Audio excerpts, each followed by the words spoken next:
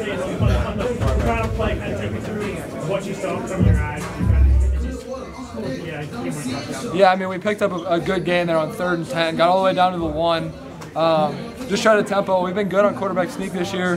Just try to rush up to the line and punch one in, and that's what we did. How much pride do you guys have in being one of 5, 6, 7 teams in Indiana to get to 8 wins? Yeah, I mean, it is very prideful, and especially for me, for some of the older guys being here and living through, some of the growing pains, and now ended up where we are, getting to 8 wins, finishing out, winning the bucket, and having an opportunity to go win 9 is, I mean, it means a lot for sure because we've come so far.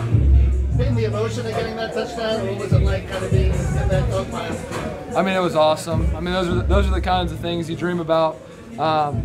Making big plays in big games, and nerve-wracking obviously in overtime.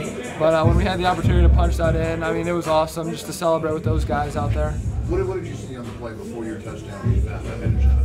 Yeah, I mean, it was really well drawn up. First of all, from Coach DeBoer, play that we've kind of ran a couple times this year, and we thought we've been pushing them, down the field. So let's just see if we can, lull them to sleep a little bit and just slip one in there. And that's what we did.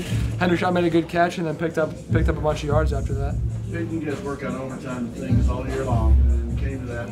How much different was the play calls and situation actually real out there compared to what you guys work on all the time? Oh no, it was real. It was just like you draw it up.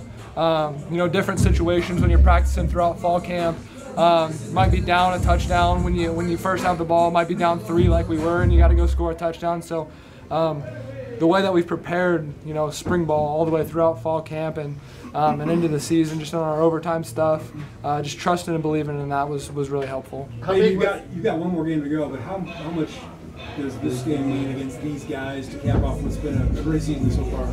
I mean, it means a lot, especially not winning this game the last 2 years, being so close to winning it, and finally getting the win here is, it's awesome. It feels, you can see it in the locker room, the emotion in there right now, and just the celebration, and I mean, it's awesome. I can't really put it into words. How big was establishing the run early? I think you had 8 to start the game, and then Sampson getting those kind of tough, yards early and throughout the game. Yeah, I mean, it was big. It was wet. The ball was slippery. Had to establish the run game. If we had to rely on the pass, it could have been a different story. But Sampson ran, really, really hard, and that's something that we've seen. Ran so hard, O-line blocked really well. Kind of got the momentum going our way early in the first half, which obviously helped us. Help kind of block that as far as just kind of open up the passing game in the middle of the field and giving you guys maybe some more one-on-one matchups? Yeah, I mean, he's so dynamic, and when Wap's on the field, defenses always have to take into account where he is, and still able to get the ball, still able to make plays because that's just who Wap is, and so passionate, such a good player. His will to win's off the charts, so having him out there was awesome.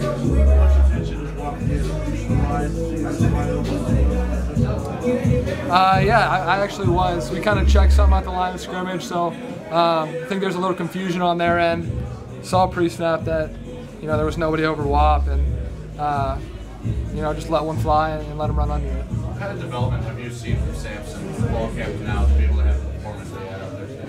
Yeah, I mean, I think we all knew Sampson is a beast when he gets the ball. He's not afraid to lower his shoulder.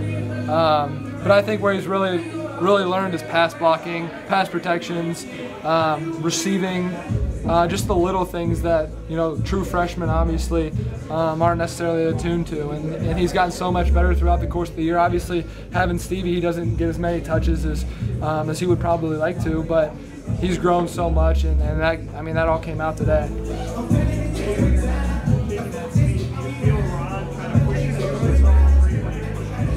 Yeah, that was 2 weeks in a row. Stevie actually tackled me into the end zone last week in Michigan, and a rod got me in, and we take pride on that. 4th and 1 or inches, 1 to go. We'll do whatever it takes to get in there, and those guys did a really good job. Those guys up front and a rod kind of sealed it off for us. I guess with this being your first bucket win as the starting quarterback, can you take us inside the locker room? What is that environment like celebrating? Yeah, I mean, very emotional, very prideful. Just seeing all the guys come together and just celebrate this thing. I mean, awesome.